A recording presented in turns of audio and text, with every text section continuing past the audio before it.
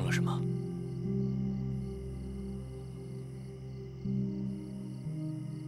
易先生说的对，记起越多就会越痛苦。那些不好的事，我不想再跟你提起了。但无论是好的记忆还是不好的，那都是发生在我身上的事情，逃不掉的。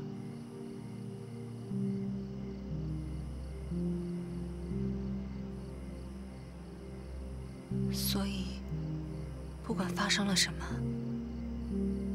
你都可以用平常心去看待吗？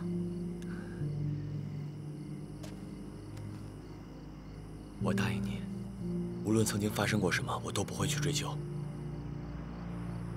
但我必须要知道真相。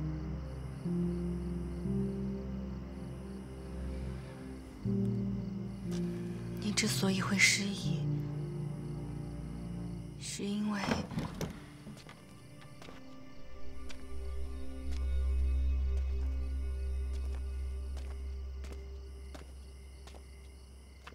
原来是世子和公主殿下。我听见外面有动静，以为是贼人进来了，所以出来看看。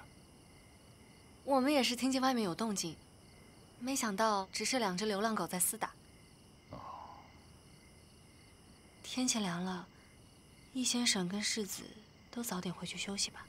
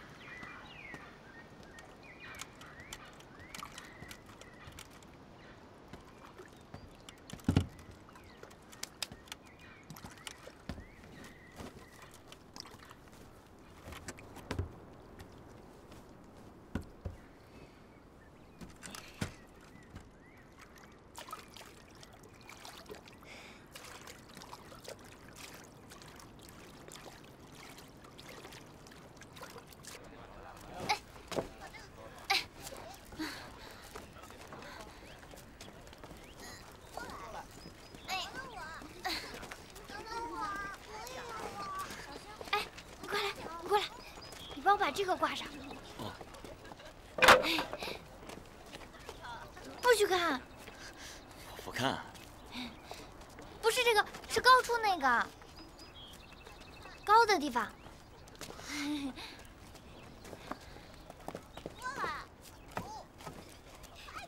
你小心点啊。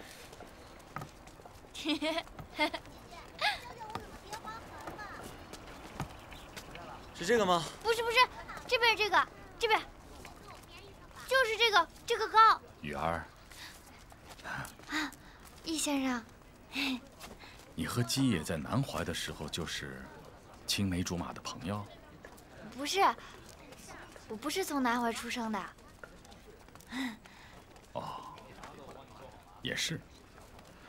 那天晚上我看你跳的舞，就不像是夏唐国的舞蹈。似乎是草原上的。怎么，易先生觉得我也是青阳人啊？你这么见多识广，怎么会猜错啊？我其实是……是什么？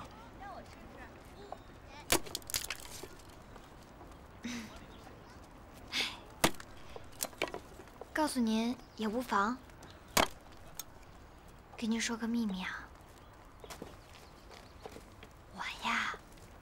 其实是百里国主从城门口捡回来的孤儿。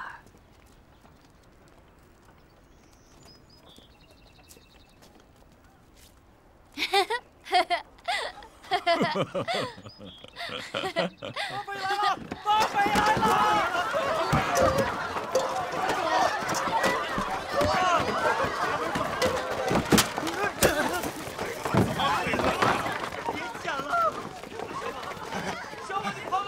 战老先生啊，出什么事儿了？快避一下，马匪来了！马匪！快啊！他们是来抢今年收成的，躲一躲，躲一躲，快点啊！好，那个快点！快走，快走，快走！走，不要乱啊！不要乱，快点！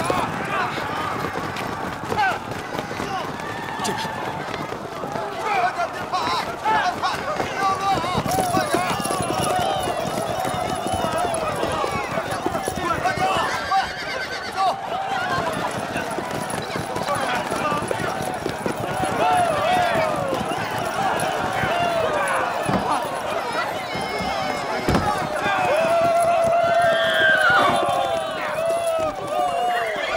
来了，都跪下啊！都跪下啊！快跪下！跪下！快点！快点！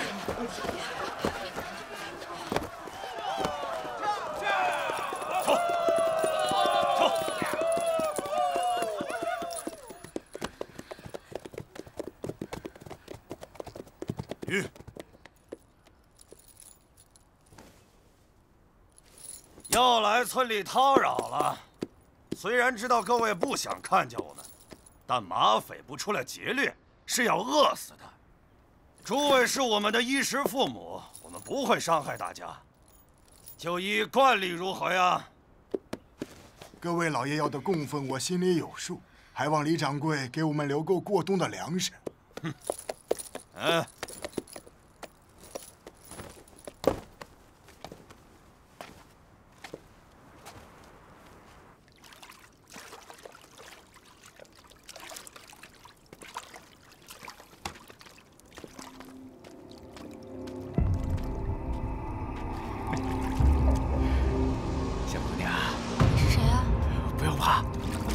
外乡人嘛，我年年来这儿，怎么从来没有见过你呢？跑啊！松手！你在这儿我喊人了！你喊啊！告诉你，不会有人来救你的。这个村子要不是我们李掌柜可怜你们，早就不在了。你乖乖的听话，别喊。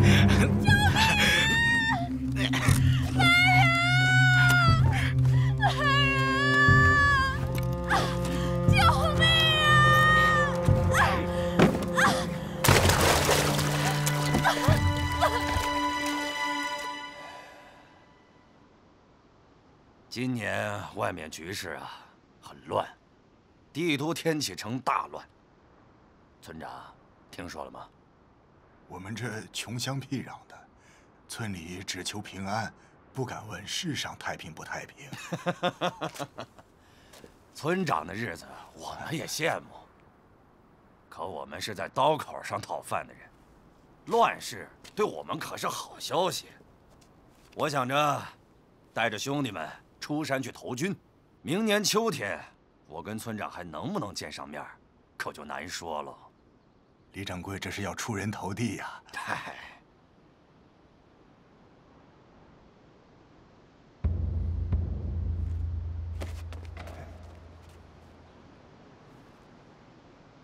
村里面来了生人。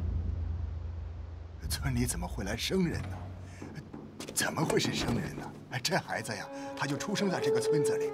前几年呢，跑到帝都去做生意，帝都现在乱得很，生意没做成，他就回村了。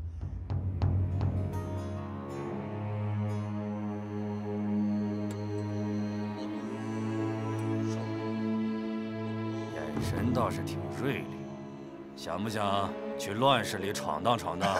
不，他怎么能去乱世呢？他连在帝都赚个生活都做不到啊！也罢，这村里的人呢，我知道村长都看护得很紧。不过我这些兄弟们要出山投军，这送行的钱粮还得让村里的人出一下。原来日子里兄弟们来打秋风，这金银细软都留一半，今年就不留了，粮食保你们过冬。怎么样？这……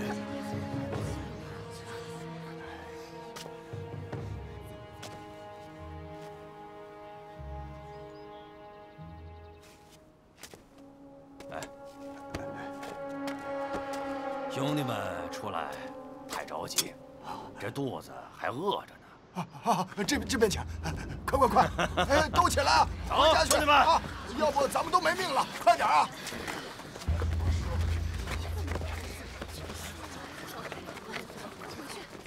天皇大人，我们两个加起来，难道不够杀死这帮马匪吗？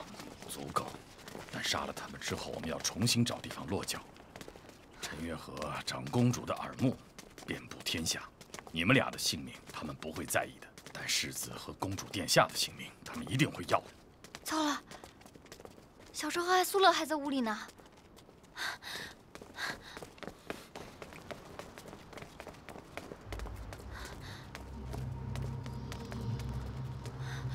老苏老，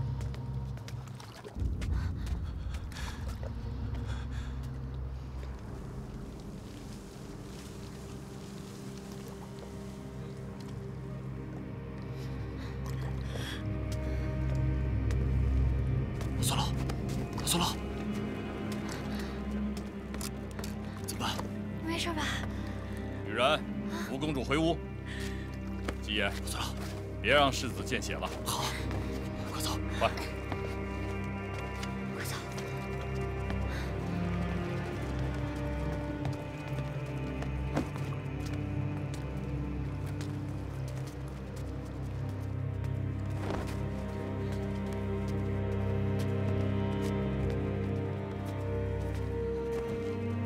老苏老，走。老苏老，没事啊。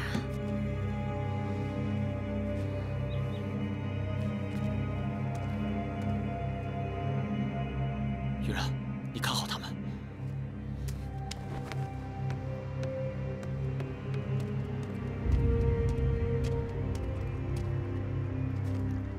公主没有受辱吧？应该没有。这匕首甚是蹊跷，应该是帝都所造。先不说这个，我在想，马匪一定和外界有联系，否则单凭这个村子是养活不了他们的。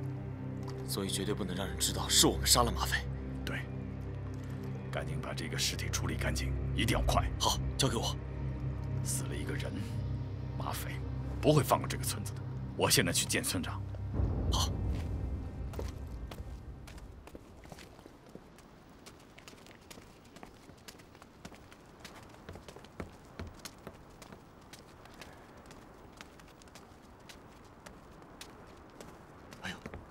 詹老先生，你来的正好。刚才啊，李长根突然又折回来了，说是少了个弟兄，跟我们要人。我真不知道该怎么办了，这事儿。哦，您是见过大世面的人，帮我们出个主意吧。马匪这种人，今天多几个，明天少几个是常事。哦，恕我直言，李长根咬定人是在这个村子里丢的。而且不依不饶的，那他一定是看中了村子里什么东西。敢问村长，他的条件是什么？哦，他说要村里3个未出阁的女眷。李长根这个混蛋，是我看他这是起了色心了。咱们可不能拿自己的闺女去送死啊！说得对，看来今年的瘟神不好送了，也只能这样了。哎，各位都听好了啊！所有的壮年男丁设高篱笆和路障，所有女眷呢织网编绳做绊马索。无论如何，不能让李长根毁了咱们的村子啊！好，准备去吧，快！准备去。走，把手拿上啊！快！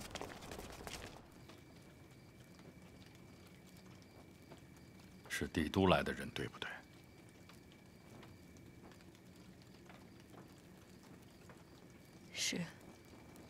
是之前哥哥养在帝都读书地的2个孩子，他们认得我，所以出手救了我。那2个孩子现在在哪儿？跑了。他们不会出卖我们的，易先生大可放心。现在我真正担心的是世子。就别想这么多了，你先吃点东西吧，你都1天没吃饭了。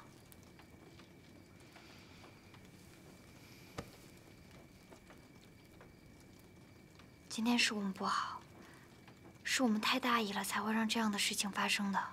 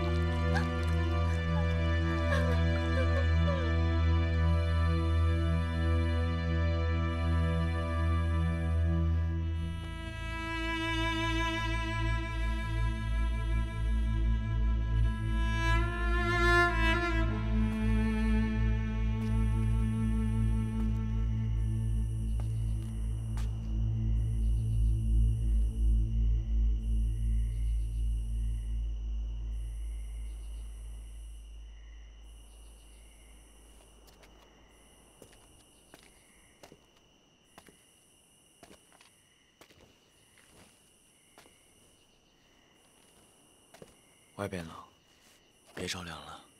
你怎么醒了？你应该好好休息的。对不起，今天是我没保护好你。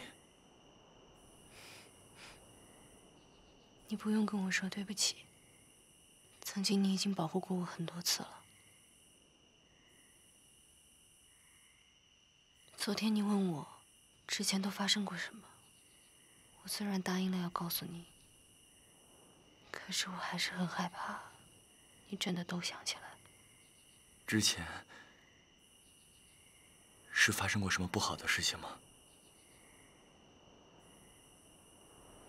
是。所以我更希望看到你像现在这样无忧无虑的活着。那些不好的事我都不想让你想起来了。可是你说的对，那些事无论是好或不好。 都是属于你的，我应该要告诉你。过去发生的事情，也许我能想起来，可能这辈子也想不起来了。但现在发生的事情，我相信我永远都不会忘。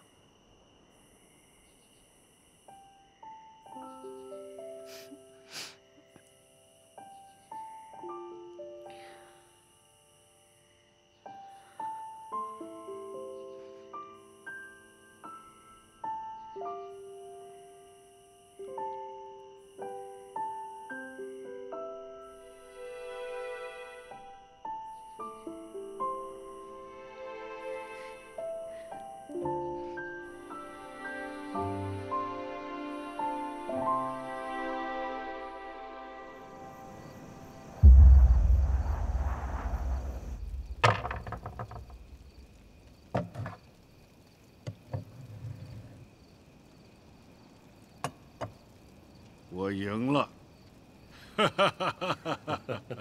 公爷棋力大有长进啊！什么长进？你脑子根本就没在这儿。想什么呢？公爷，白衣来了也有些日子，却一直按兵不动，不知道葫芦里卖的什么药。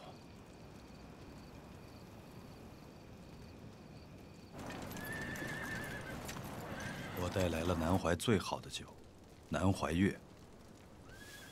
上次我们喝酒，还是7年前的事情。今日我就奉陪到底，过了今晚我就不再喝酒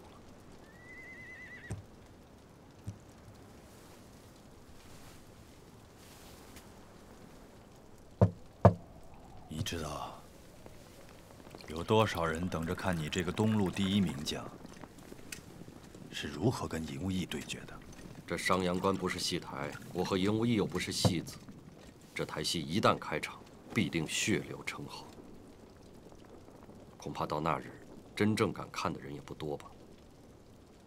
当年我们在秋叶山城第一次见到尹无义时，你我都知道，有朝一日，此人的红旗烈马必如大潮般的席卷东路。从那时我就知道，我和此人 必将会有一战。当年我们还都籍籍无名，还都想过在帝都的街头开个花店，过得闲散自在。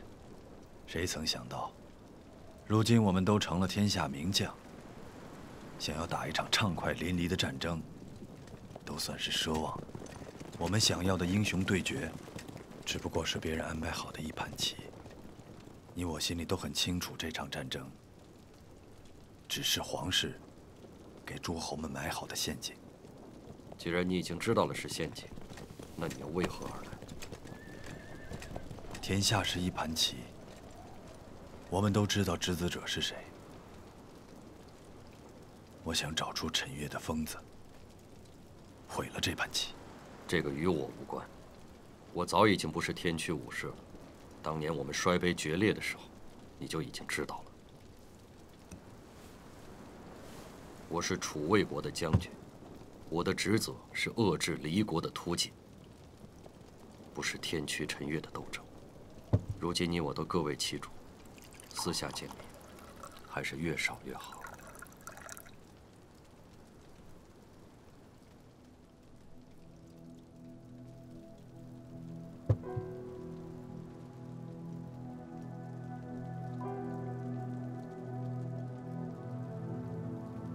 我猜到你会这么说，可是作为多年的故友，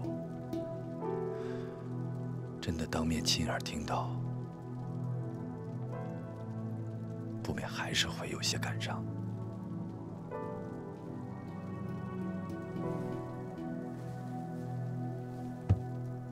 你我当年确实是最好的朋友，这素月墨雨的称号，我永远都不会忘记。 但世事弄人，今时今日的戏言，即便不是我的敌人，也不再是我的朋友了。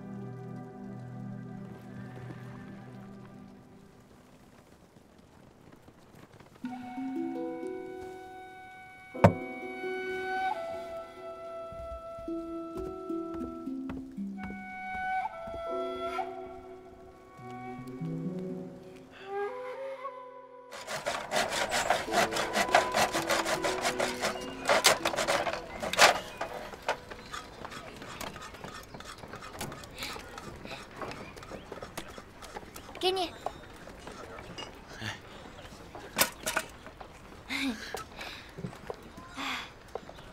你说我们能挡得住那些马匪吗？我以前在雷胆营的时候学过怎么安营扎寨，把这些栅栏和巨马架高一点，应该没问题。看来他们真的教会你很多东西，是不是啊？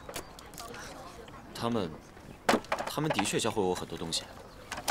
以前在下堂的时候，觉得离国人就像是杀人饮血的野兽，但是在雷胆营里面，大家都一样，都是野兽，没有分别，不像下堂的那些士兵，觉得我跟他们不一样。你就这么想当离国人是不是啊？你当了离国人，你就得听那个小君主的话。那他如果让你杀我呢？你也杀我啊？啊，不是这样的，不管我为谁作战，我在哪个军营里战斗，我都是鸡爷。我不管，我不许你再见他了。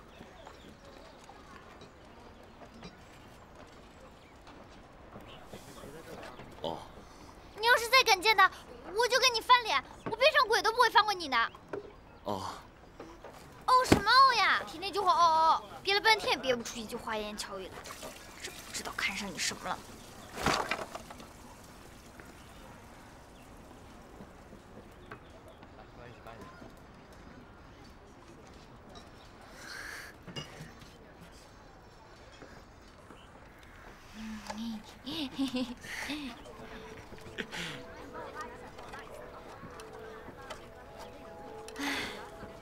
要是没有这些马匪啊，我真想一辈子就住在这个小村子里。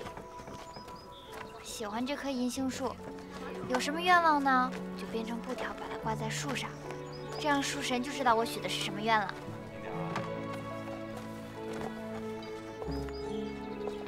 可是这里没有你喜欢的那些下堂的好吃的好玩的，你能住得惯吗？那要看跟谁待在一起啊。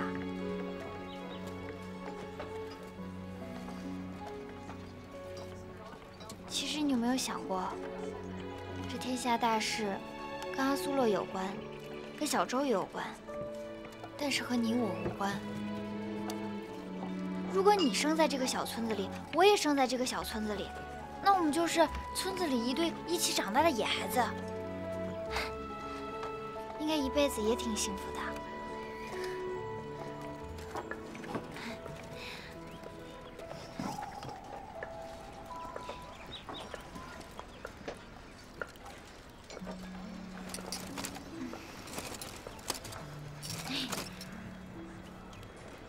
我问你一个问题啊，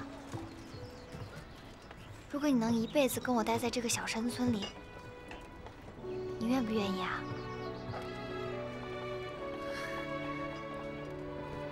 你说话呀！你别光傻笑，你说话呀！我知道了，你不说话，你肯定是想去找那个什么玉郡主，是不是？大坏蛋，大坏蛋，大坏蛋！我打死你！不是，我说，我说，你说什么？你好重啊！讨厌你！姬公子，姬公子，姬公子，哎，你过来一下。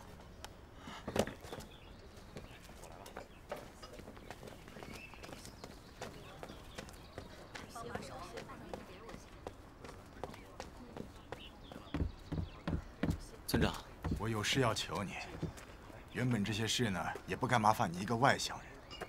我看，你小伙子是一个能担当的人，值得托付。村长，有什么我能做的，你直接告诉我。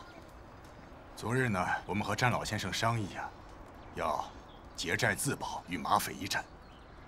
当务之急呢，需要有人带着队伍进山里，以最快的速度，发上上好的木材，筑高翻篱呀。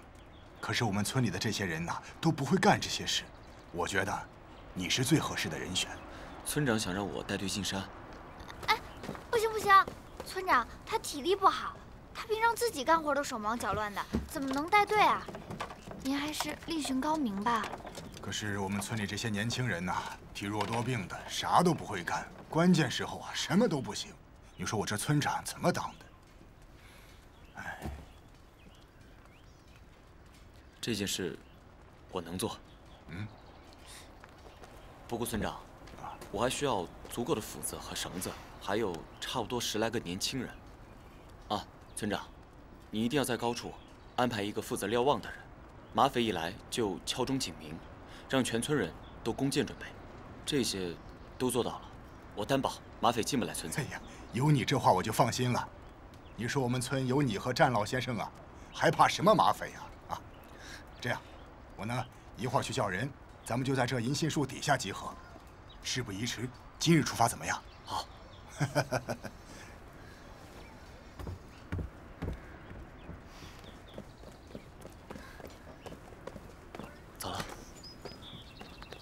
怎么什么事儿都答应得那么爽快啊？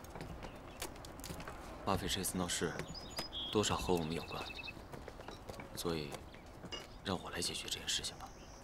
他就是看你好欺负，所以才让你去的。村长其实说的没错，现在这个乱世，如果不结债自保，就很难生存下去。你不是喜欢这里吗？那我们就解决麻烦，然后安安心心的在这里住下去。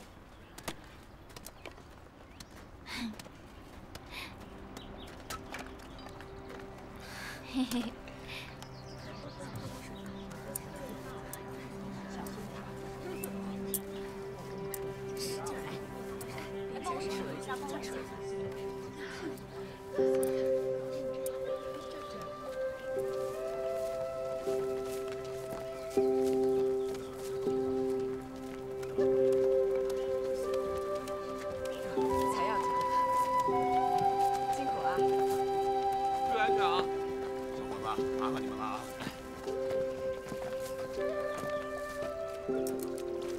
来，跟上，好。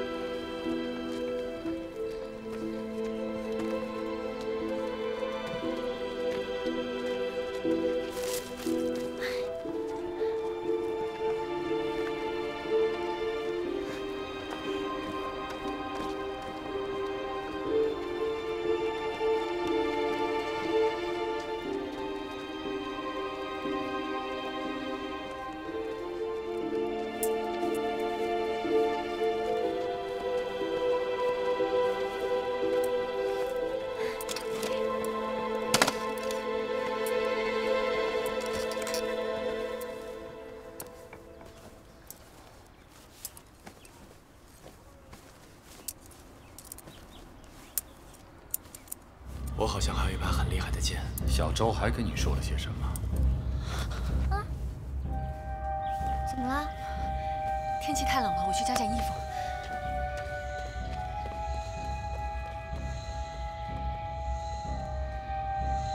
有吗？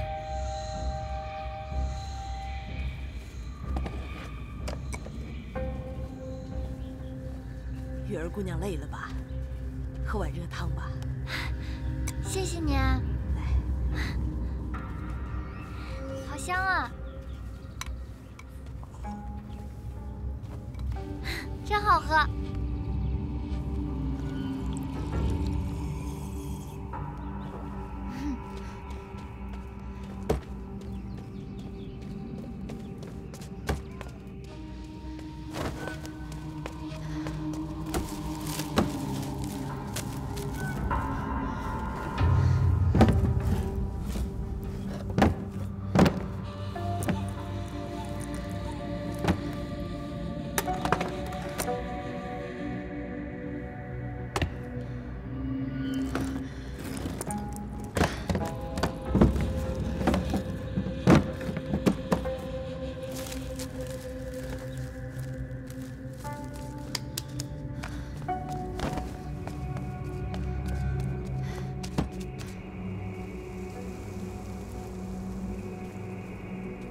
先生，我们要去哪儿啊？先生，我们这是要去哪儿啊？基野在后山伐木，缺人手，我们去帮帮他。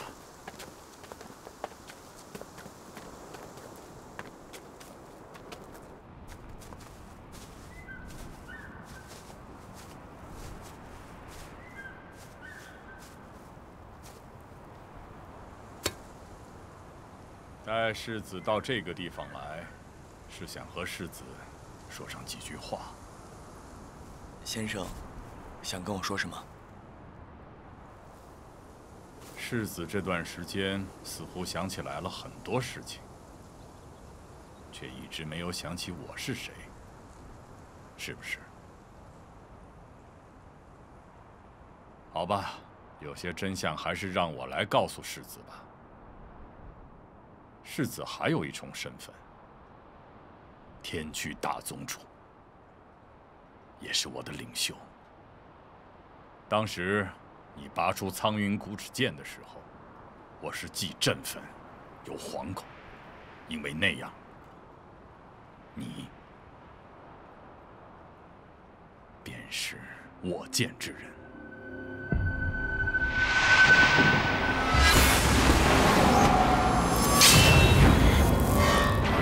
可世子认定天驱是不能依附任何权力，甚至不能沾染一滴不义之血。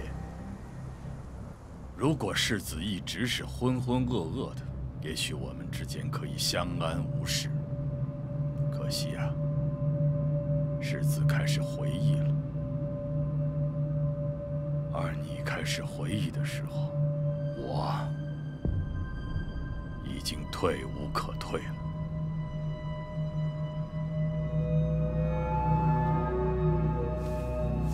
以世子慈柔的心性，是领袖不了众天驱的，而我可以说是把一生献给了天驱。先生是想杀了我？不错。不管世人怎么看我，我今天就要行这大逆不道之事，拿回苍云古齿剑，杀了世子。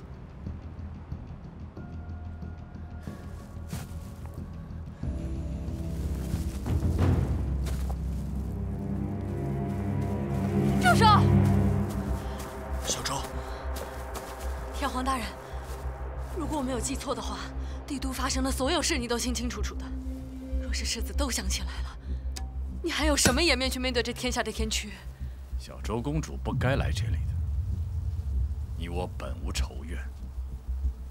可惜了，今天我要把你们俩一并的除掉。你真的以为你能杀得了我吗？阿苏勒，你说过要保护我的。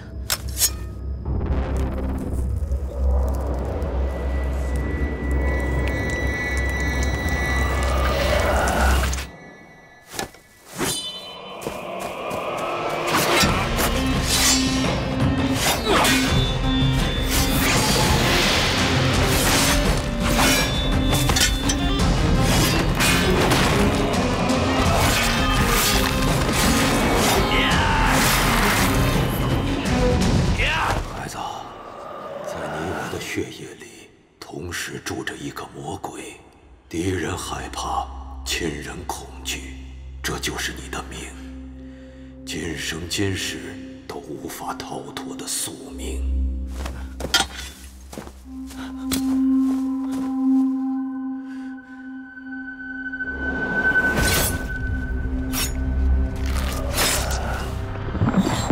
苏醒的世子，去点燃这世间吧。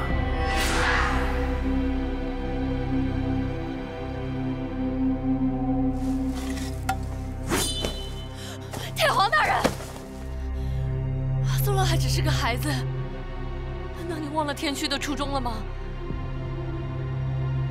他若是能醒过来，定会是拯救乱世的那个人。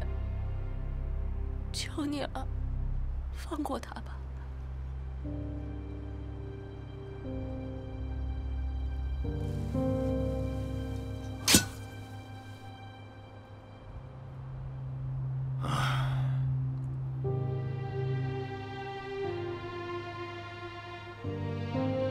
希望他真的像你说的那样，这个孱弱的宗主能够拯救乱世。